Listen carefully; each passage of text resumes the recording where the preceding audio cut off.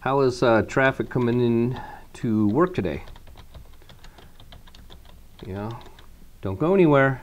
No, don't go and don't leave me. Yeah, did you come in on the 95 or what? Don't go, no, hang in there with me. Stay with me here. Hey, this is Ed with the Employer's Edge, and you want to be better at asking questions. You want to develop a skill and ability to ask questions. And I'm going to tell you here right now, if you do not care about people, it is not going to matter what book you read. All kinds of great material out there on the internet, it's not going to even matter. Because caring about someone or something makes you curious. It's that curiosity that formulates you to ask a question, that motivates you to ask a question. If you don't care, you're not going to ask a question. You will reveal what you care about in the questions that you ask, and you will reveal what you don't care about in the absence of a question.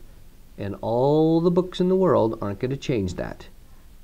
For example, I'm not going to ask you about astrology because I honestly don't care about astrology. So I'm not going to ask you any questions about it. It's not even going to cross my mind to ask you questions about it. I may not ask you questions how your Taleo ramp up went. If I don't care how it went, I'm not going to ask you questions about it. My computer got hacked the other day. And what does it take to de-virus a computer? And what did you have to go through to do all that? You know what? If I don't care about that, I'm not going to ask you a question about it. I just want my darn thing to work. But if I care about what you had to go through to fix my computer, let me ask you, what did you have to do to make sure my computer works? It works great. If someone says, I had to stay here till 10 o'clock last night to get that darn thing to work, you have a whole different conversation on your hands now. But what you did is you demonstrated you care. It wasn't a book I read or a white paper I downloaded that made me think of that question. It was caring about a person that drove a curiosity that made me do that. You'll read books on, there's Q1 level, Q2 level questions, there's situational questions, there's influential questions. If you don't care about something, it doesn't matter, I'm telling you right now. It won't even cross your mind to ask. What if I was to ask you a question about, so tell me, how was your drive into work today? Meaning, what do you think about when you drive into work? I want to know. See, what I'm saying is I care about you. I care about you showing up happy. I care about you showing up engaged. I care about you. And because I care, I'm curious as to how your drive into work went, and that curiosity motivated the question. Curious people are never short of a question. People who have never read a single book, never downloaded a single white paper on how to be a good questioner, if they're curious, they are good questioners. Because I'm telling you right now, folks, it's the curiosity driven by care that makes you a good questioner. If you leave the care and the curiosity out, don't waste your money on the book. Don't even bother waste your money on the book.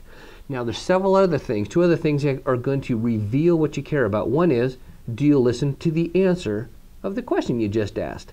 For example, how was traffic coming into work today? Yeah? What am I revealing to you right now by not listening to your answer? What message am I sending you? I'm telling you I don't care. Because the truth is I don't really care about the traffic. So I didn't even bother listening to the answer. And I've read a lot of books. I know how to ask questions, and it doesn't really matter if I don't listen to the answer. The third thing is, don't steal the conversation on the answer someone gave you based on the question you asked them. Big example on this is, so tell me, how was your trip to Europe? Yeah, I've never been a Europe guy. I'm more of an Asia guy. I could just imagine myself in that Asian culture. I would love. I would love to ride an elephant in Thailand. I've always wanted to do that. See, what I did is I stole the conversation because I'm not really curious about your Europe trip, and because I don't really care about your Europe trip, that's why I stole the conversation. My Asia experience is way more important than your Europe experience. That's why I stole the conversation. You will reveal what you care about in the questions you ask. You'll reveal what you don't care about in the questions you don't ask. You will reveal what you care about if you listen to the answer, and you'll reveal what you care about whether you ask a second level question, or you steal that conversation and totally me monster the whole thing. So before you go buy any books, before you download any white papers on how to get good at asking questions, I'm telling you right now, it's not going to matter if you don't care. Caring is the number one mindset you have to have that will drive good questions. It comes from caring about people, comes from caring about situations.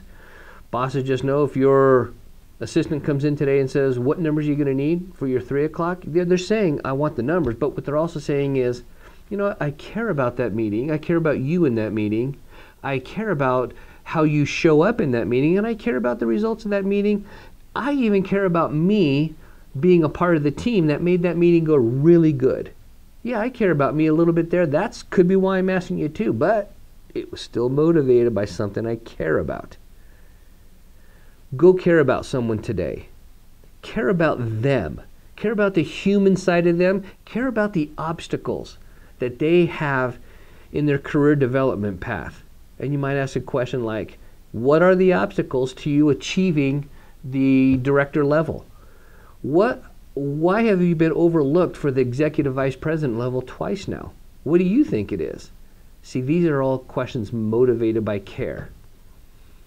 What has been the biggest obstacle in your onboarding process, and what resources have you tapped to overcome those? What I'm saying is, I care about you, a new employee here, being an engaged member of our company. And because I care about that, I thought about asking you about the obstacles in your onboarding process. Close the book, turn your computer off, go care about someone, and you will be a master questioner right from the start. Because caring is where good questions come from.